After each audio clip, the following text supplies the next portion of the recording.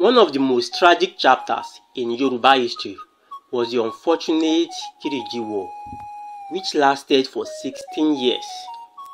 It is today regarded as perhaps the world's longest civil war.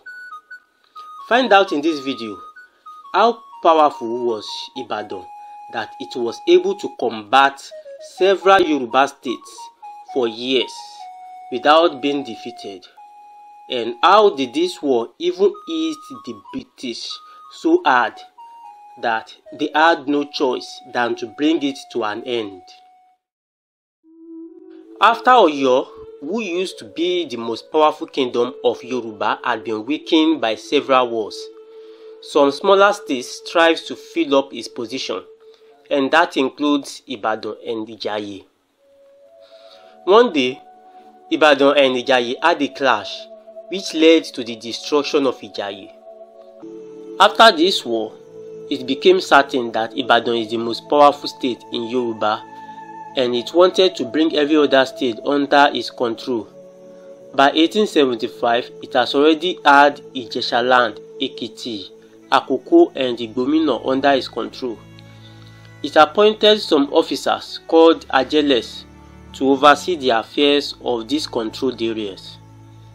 Ibadan became satisfied with this and their new achievements, but there is still an unfinished business during the Ijaye War, and that is the trade routes that Ijebu and Egbas refused to open. This is the route from which they receive firearms and other goods, plus the fact that the Egbas and Ijebus are to be part of the Ibadan controlled states according to their plan. So it's very important, and Ibadan declared war on the Ijebu and Egbas in 1877.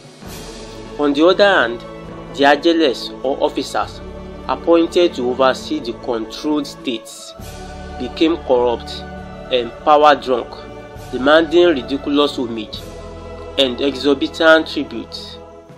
One of them even raped the wife of a warlord in his jurisdiction. Because of all this, Yoruba vassal states of Ijesha and Ekiti revolted and massacred the Ibadan appointed Ajeles. Ibadan declared war on them too, marking the beginning of the Kiriji Wars.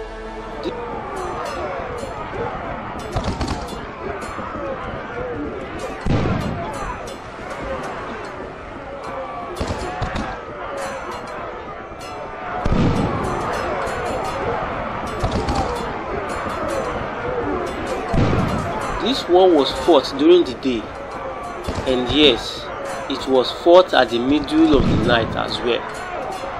The cannon guns sounded just like this, and that's how the war got its name, one of its name, Ogun Kiriji. Ibadan fought on 5 different fronts. First, against the Egba, who confined their activities to raids and surprise attacks. Secondly, against the Ijebu, who pitched a camp against them under Balogun Onafowokan. Thirdly, the main war at Kiriji in the east, where their forces fought a long battle against the Ekiti and Ijesha, called Ekiti Parapo forces, under the command of Ogedengbe.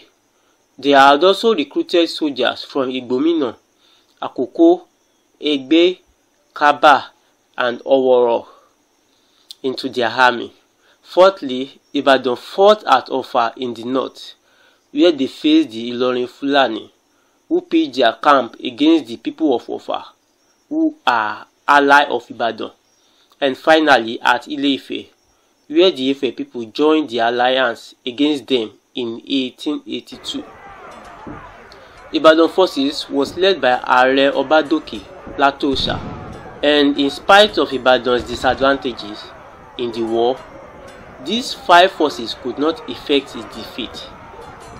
On the 16th year of the war, British merchants at Lagos coast complained bitterly about the effect of the war on their trade, because trade routes to Ibadan was still closed. So the British intervened, and a peace treaty was signed to end the civil wars in 1886.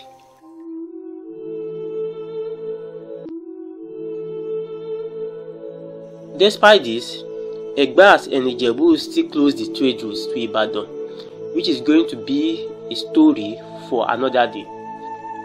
Share my video and follow this channel if you want to hear more about that story.